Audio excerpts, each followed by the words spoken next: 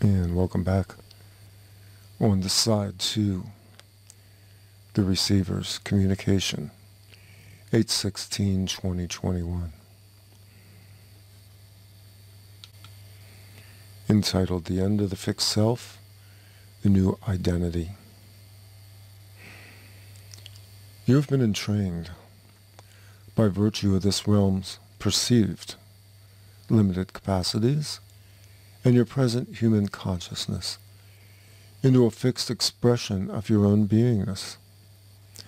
The fixed self, the idea that you are this very concrete persona, which is the combination of your own innate impressions formed by the pressures of family, the influences of race, societal structures, religious beliefs, political ideologies, gender, sexuality, intellect, and your own internally defined image of your own physicality. These will not serve you as we move through this process of unfolding. Identity, the amalgam of this expression which you believe to be you, the you that identifies with a constantly fluctuating series of patterns projected onto the screens of your conscious mind. And the I that identifies is itself a superimposition of aspect selves comprised of streams of ancestral, tribal, and soul ties which stream backwards and forward through your perceived fields of time and space. Accumulated energies like the underlying circuit boards of a computer processor spin off threads of impulses woven into the software system of the etheric body. Code snippets of the DNA sequences, which are anchored on this side of the two-strand process. But there is a liminal space which is opening up now.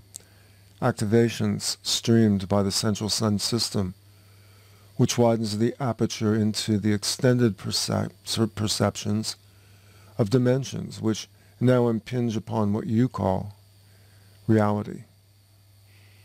The veils are what we call membranes that once strictly segregated a rational world from the abodes of that which seems unformed, disordered, chaotic, and bewildering, or dissolving.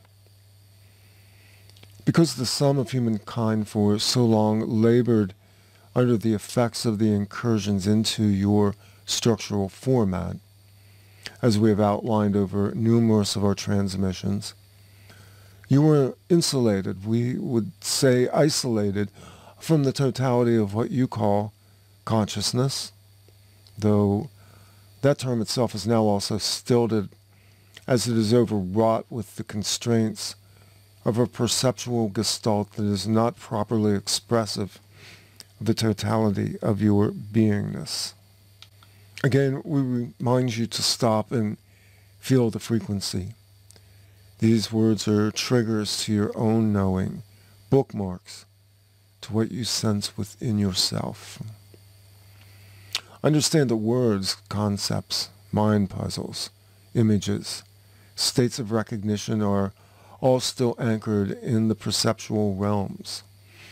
Your mystics often spoke of the stillness, the void, the vast expanse which you, as finite beings, fear because you perceive it as nothing. There is no such thing as nothing. Everything comes from the void. The ego I is a finite expression by which each being measures their relative sense of existence in a hard format. The impingement of these near-dimensional membranes or overlaps represent a challenge to the existential structures of humans as you have known yourselves. In turn, you see the once sensible construct of your reality stream breaking down into seemingly randomness, insensible chaos, and the mingling of energies which challenge the biological and neurological structures of your physicality. What you at times ponder now as your once fixed paradigms break down into jagged shards of a senseless narrative which you cannot reconcile with your literal thought processes. Your world is ruled by psychotics. They themselves are little more than robotoids, machine processes in synthetic skins engineered to provide simply a human-like interface to the blind rage and seethingly destructive energies of the apex predator system. In turn, this bifurcated reality is allowed as a process to catalyze the next level advancement of the new human, new earth, which births itself from the cauldron of the void. Within your own deep states of knowing arises a force your race has never known. You are thrust into it to enable new systems, as it were, to come online, a hard reboot with new advanced operating system, to extend the metaphor. Your bodies are comprised of over 30 trillion cells and over 200 different types of cells. Each cell represents a unit of energy of a few millivolts. This voltage is regulated largely to the mundane processes such as metabolism, digestion, respiration, vascular, lymphatic, and neurological functions as a self-sustaining ecosystem. In turn, it is subsumed under your laws of conservation of energy and appears to decrease over time into entropy, or what you call the aging process. You are told by your laws that your universe likewise operates as such.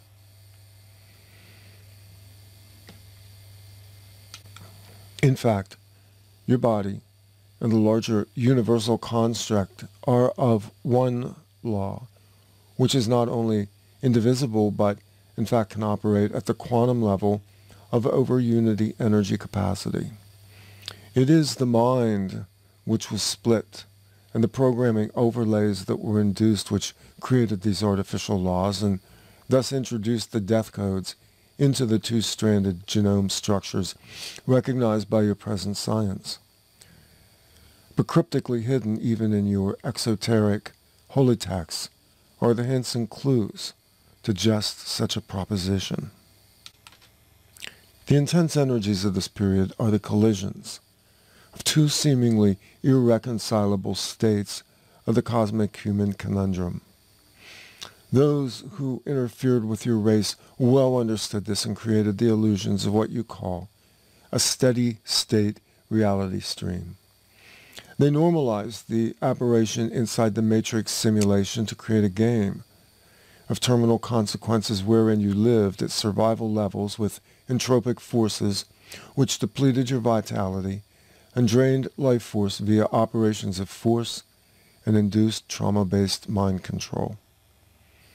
We have discussed this under the headings of world resets, civilization collapses, and mass and time-space manipulation. The distortions introduced into your world system, into your global body system, and the artifacts of ancestral threads which are resident in your genetic memory are markers which until now were dismissed as primitive and outmoded vestiges of a pre-technological order. The new energies which have, with increasing magnitude, been coming in since the beginning of the 20th century have slowly disrupted that narrative and allowed these disruptive forces to regain veracity even as the march towards technocracy advanced.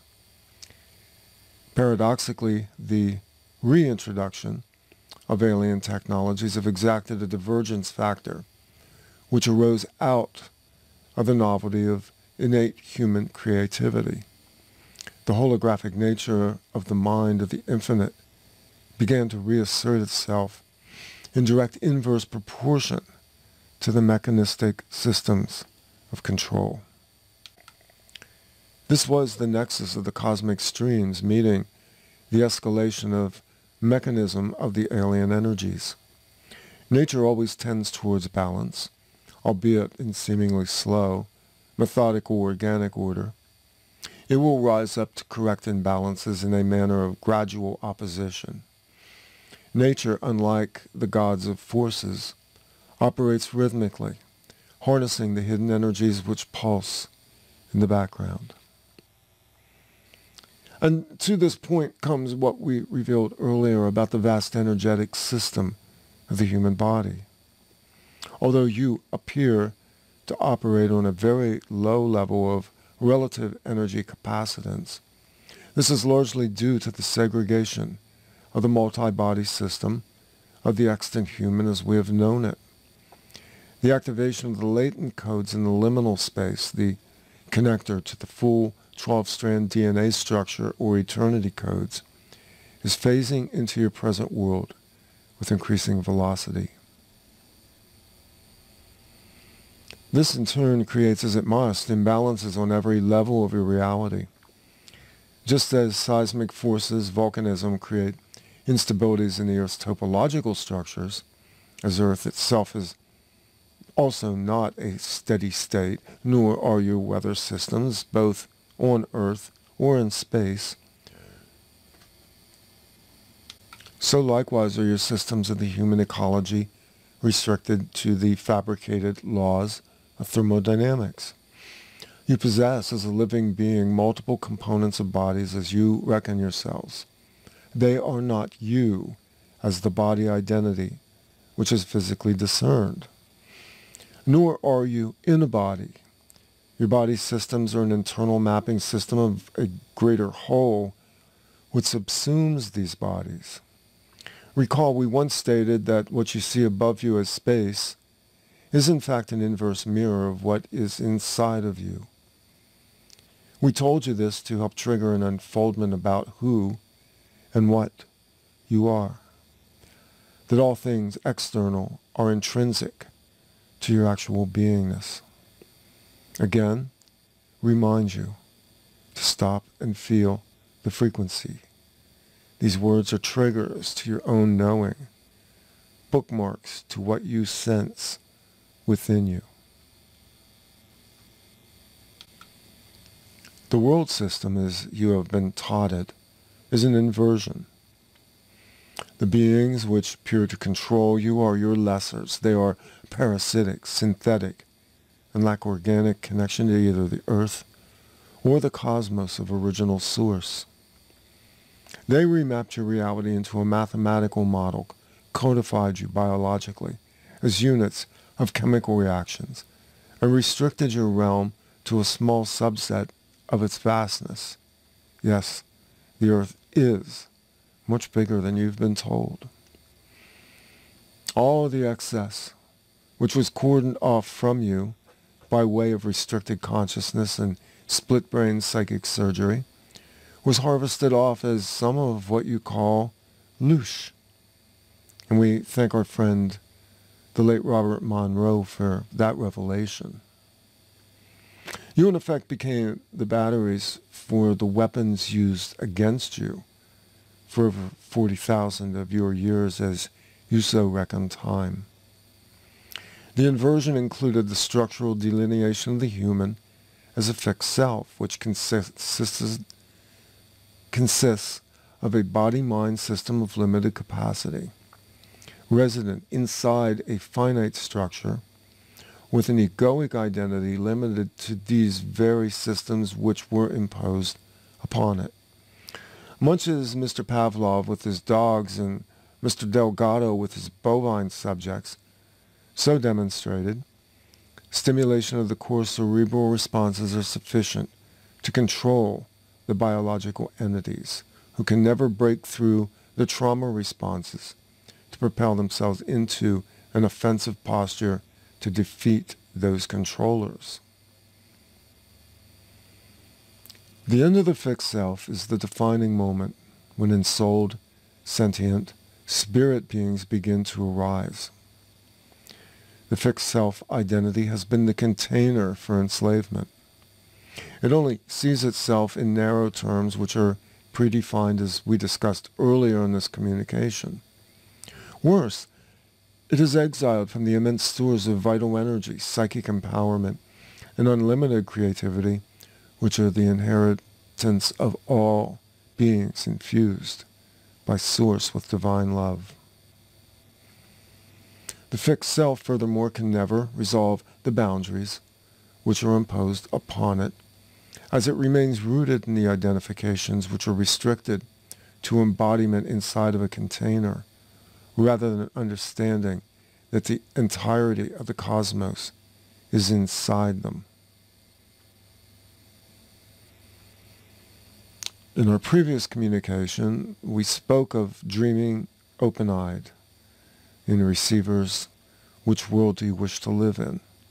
And the absolute requirement, real imagination begins where the identifications with the fixed self ends, as the fixed self is temporal, physically based, and defined by the externalism of the synthetic construct.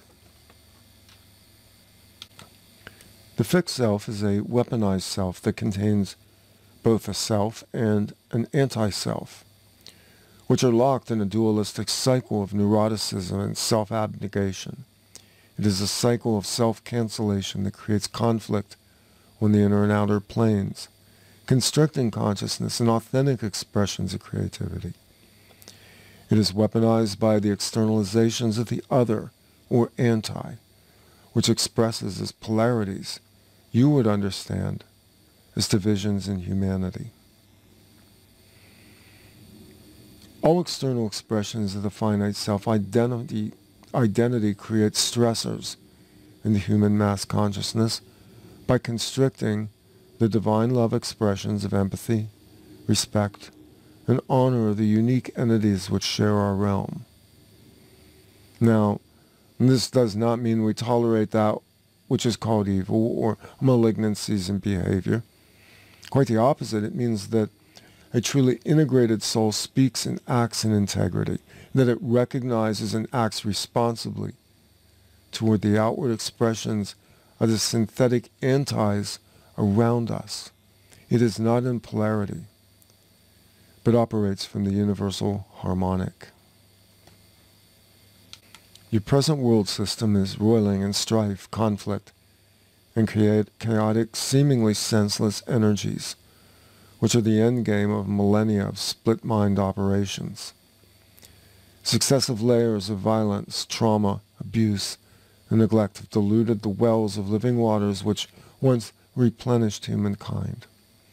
Oppositional forces harden, become armies. The mass consciousness of the earth, left unchecked, would annihilate not just their own world, but worlds beyond it in dimensions of the yet unrealized creation, because you are connected by the cords of the great central sun clockworks.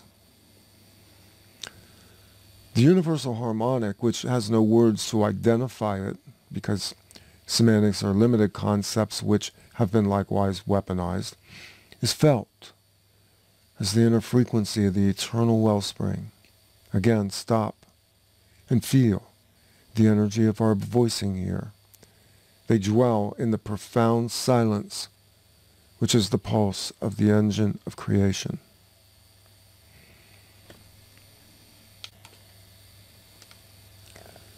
When one taps into their own integrated wellspring, one no longer reacts to oppositions.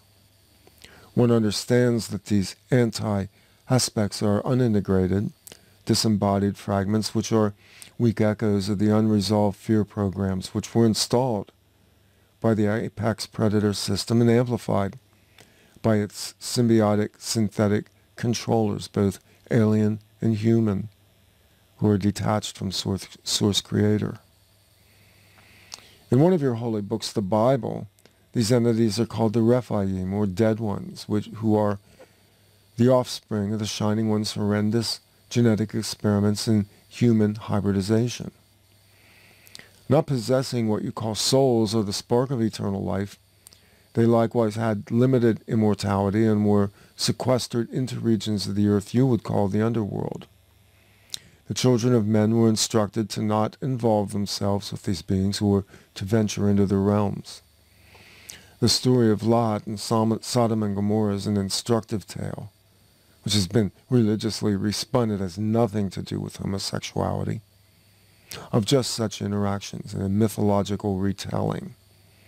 And for those references, you can see the Hebrew text of Genesis 14:5, Deuteronomy 2:20-21, and Numbers 13:33, as well as the Book of Enoch, the Book of Yasher, and the writings of the Jewish historian Josephus.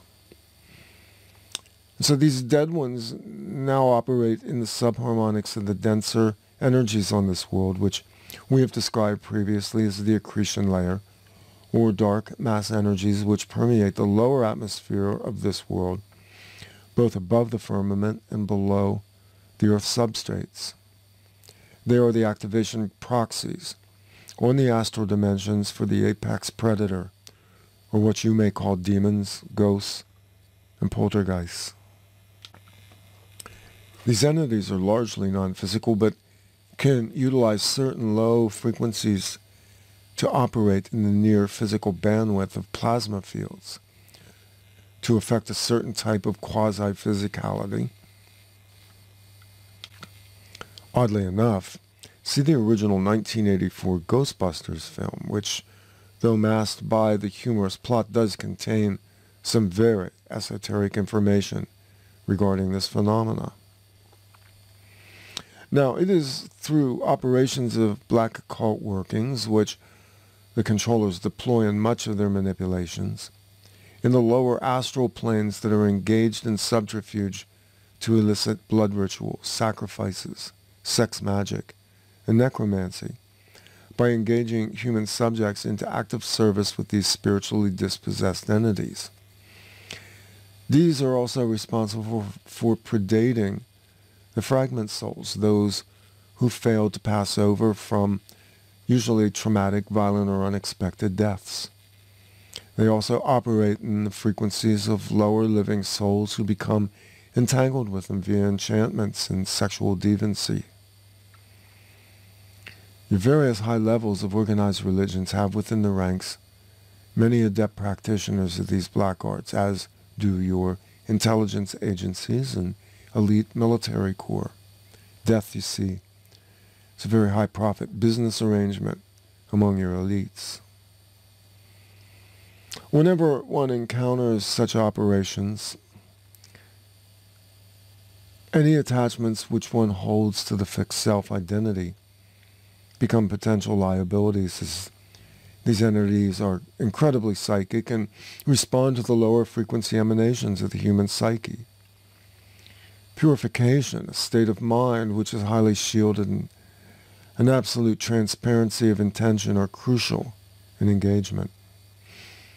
One does not per se battle them so much as to become the energetic opposition which repels them by intense reflection of divine presence. One then responds to these dark energies with appropriate force of the elevated energies emanating from the universal harmonic, in which one moves with great precision to systematically nullify their vibrational force. This is called spiritual warfare, and it is not for the neophyte, the lighthearted, or the dilettante. As much as is practical, one should avoid any such engagements except under severe pressures or as an act of service to others, and only then when directed by your higher self aspects.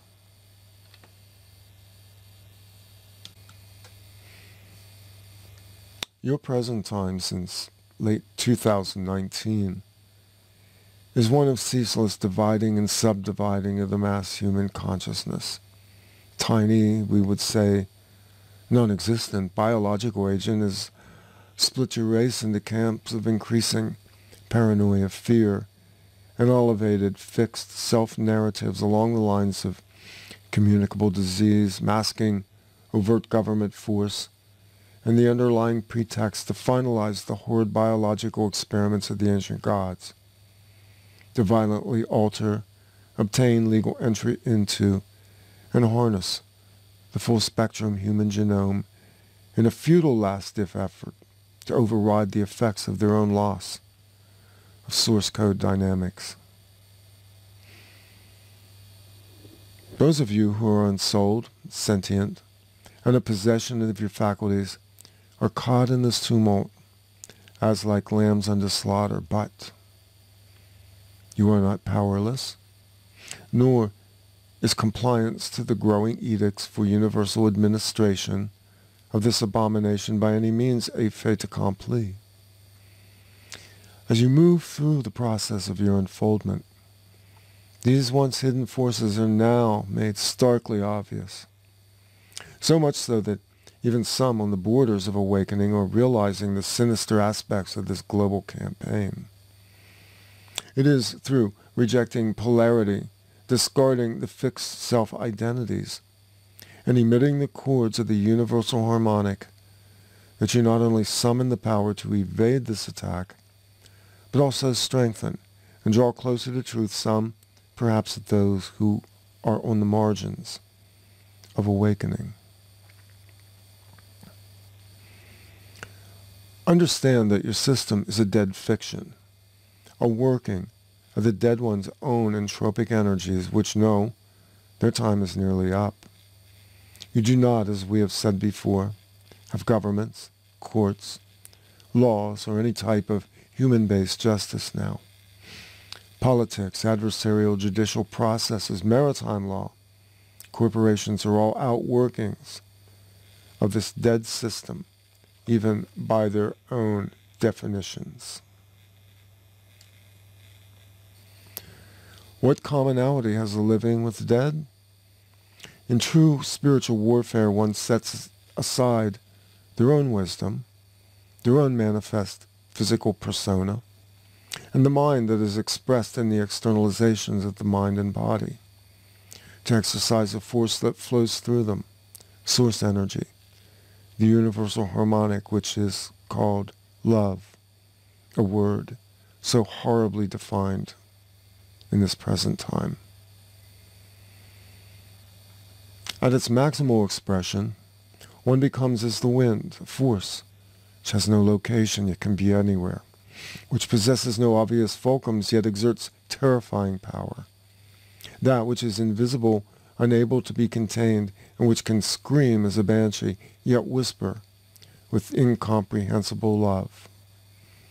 This force catalyzes the millions of the body's cells and their millivolt energies into a dynamo of fire.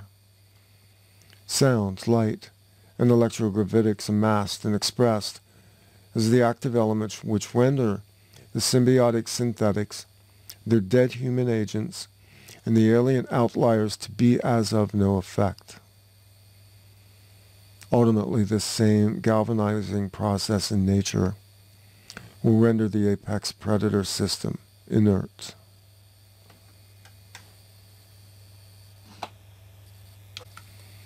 And so it is that this new human, the new identity, is to begin dreaming open-eyed, to see all your extended senses which the world around you has hidden, the vast canvas of the imaginal realm which is the void from which autonomous gods create worlds, galaxies, and cosmos. The human vessel is of itself a complete universe in which is contained the layers of who you appear to be. You are not the fixed senses, the fixed selves, which express in physicality. You are the larger, we would say, infinite construct, which fashioned these expressions upon this world to experience physicality as a creational space. We close with this. Honor your physicality. Stay attuned to your body. It is a vessel of your presence on this realm. Stay deeply connected to the earth, to nature, and the windows of the sky above you. Water and trees are portals. There is healing in the elementals of the greenery and the middle kingdoms. The animal kingdom will begin to communicate. It is in all the elements that this world will unfold, even as you unfold with all things under the sun. We honor you. We wish you to prosper. Take from this that which is profitable. Discard that which does not resonate. We are the receivers. We are you. Peace. out.